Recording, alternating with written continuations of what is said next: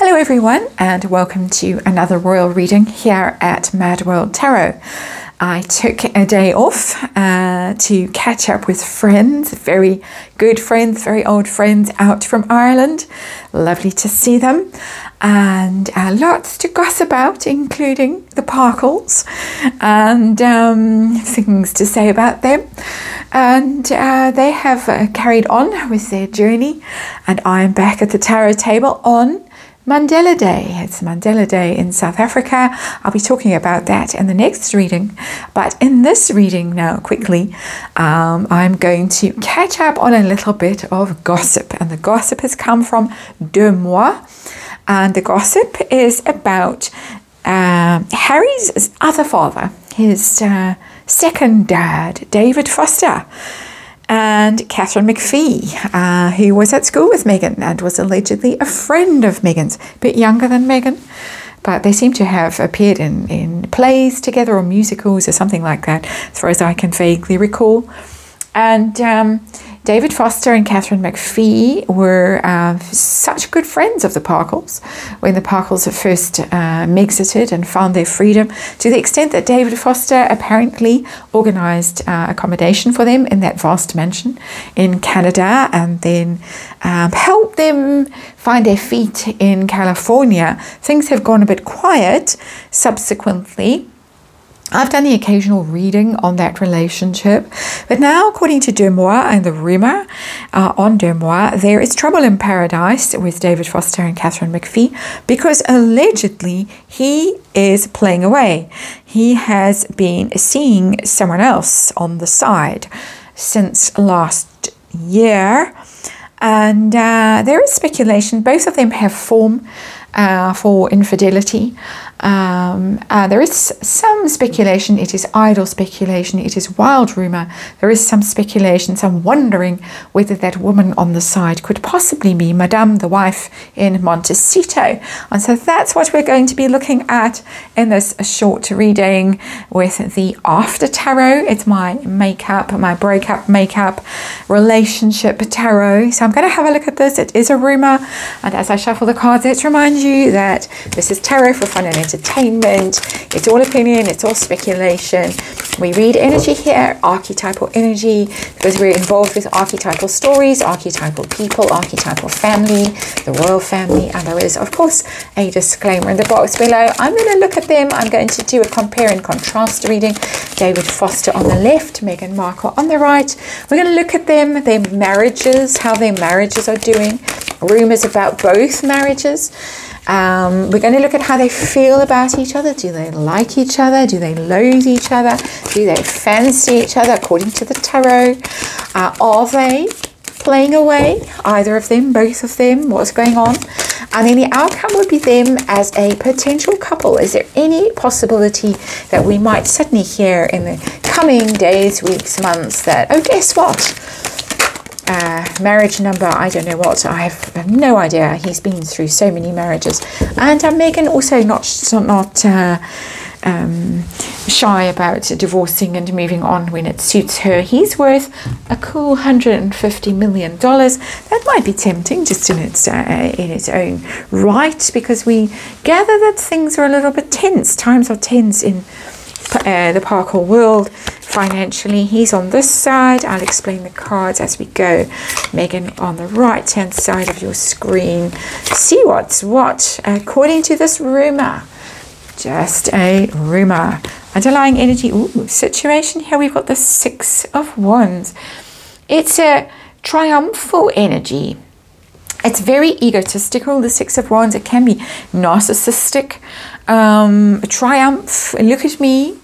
So we're not getting negative energy as our underlying energy here. We're getting quite, in the After Tarot, slightly different to the regular Rider-Waite, a little bit moved forward in time. We have a man, a very famous man, with an adoring woman there, admiring him as he processes past. And we do know that she's quite good at doing things like that, at praising men, at telling them how marvellous they are, and feminist that she is. And so there it is. That's an interesting energy, just all of itself as our underlying energy. So let's look at the actual situation. What do we have? What are we dealing with here? We're dealing with the 10 of Wands in reverse. That's a giving up energy, a letting go. Maybe for both couples, there's a feeling that they can't anymore. The burden is too heavy and they want to put it down. Certainly getting that vibe from Megan's side of things. I have never read on the state of the marriage between David Foster and Catherine McPhee. I have read on him and his relationship with Harry and things like that. Allegedly, people are saying that there is some hostility towards Megan from his daughters. So it might be tricky for her. She did try her luck allegedly with, what's his name, Getty, and family intervened with that story. A while back there was that rumour and it was quickly shut down. So perhaps it's one of these things, but we don't know yet. We've got 10 of Wands in reverse as our central issue, what we're actually dealing with, and that's people who are giving up. They are finding their current situations very difficult to deal with, exhausting, lonely, a negative press and things like that that make them just want to quit and start again somewhere else. So let's look at their marriages. His marriage first. What's the state of his marriage according to the cards? Energy that we're reading here. Well, he's ready for a fresh start with the Fool. Just what I said with the 10 of Wands in reverse. Seems like he's over it. He's literally stepped off the edge of a cliff there, the Fool, and he's ready for a new dalliance. He's ready for a new adventure. He's 73 years old. It's not going to stop him. There he is. He's already in the after tarot, stepped off the edge of that cliff, made that leap into something new. So that's interesting. So there might be some truth to this rumor on Demois. How about Megan? What's the state of her marriage? I've read on it copiously. Magician. We get the Magician. That is a manifesting card. She's trying to manifest something better. It's not a fix the marriage card, the Magician, not at all. That would be a work energy, collaborating, putting effort in kind of an energy. The Magician is the power of magical thinking. We know that she's quite keen on that, on manifesting, on vision boards and the secret and all of that. So she's busy. It's major arcana for both of them. She's busy trying to manifest something better, according to the cards, according to the energy that I'm reading, my opinion. How do they feel about each other now, which I think is very important, obviously, in this reading. How does David Foster feel about Meghan Markle? His attitude to her. 7 of Cups. It's a bit of a temptation energy, a bit deluded there. I think he can't quite read her. She's a bit mysterious. The 7 of Cups is... There's a holy grail in there somewhere normally in the tarot, but there's also some BB prizes that you might not want. You can see he's made off with the crown jewels there, but he's also got a serpent around his waist there, because there are both jewels and serpents in the 7 of Cups. There is also this ghostly figure there. Mystery woman. I'm getting he is maybe intrigued by her. With the 7 of Cups, because the 7 of Cups is not reading a situation clearly, being a bit deluded, being tempted, thinking that there are possibilities there. So he certainly sees her as a potential. And the energy of the underlying card here is of that, my hero. That energy that she's possibly giving off, potentially giving off to him, and he is possibly tempted by it. How does she view him? Her intentions towards him, her feelings about him. Oh my, there it is. There it is, Ace of Cups. And we had rumours about this years ago when they first exited and did that flight to freedom, and thanks to Tyler Perry. And there were rumours back then that she was making eyes at him, and Catherine McPhee was somewhat annoyed about this and shut things down. That was then. This is now. This is now. We've got Ace of Cups. The Ace of Cups is literally a declaration of love, an offer. Very, very coquettish. I want to say that Ace of Cups. And look, we've even got a on that cup, an upside down but we have it. So there is an offer. It's coming from here, going there, according to what I'm interpreting here. It's going that direction through that hero, you're my hero, to tempted. Are they playing away? Not necessarily with each other, just want to know. He's definitely looking for new adventures. She's trying to manifest something. Are they playing away? Speculative card question. Got the Queen of Cups. I don't know what Catherine McPhee is, but she might be a water sign woman. There is an unhappy, potentially an unhappy spouse there with the Queen of Cups. A woman who is upset, very upset. Possibly has, more than being upset, has withdrawn her own cup of love from the marriage and gone cold. She could be upset, lots of tears, lots of brooding, depressed. Things were so much better when, way back when, and now things are terrible.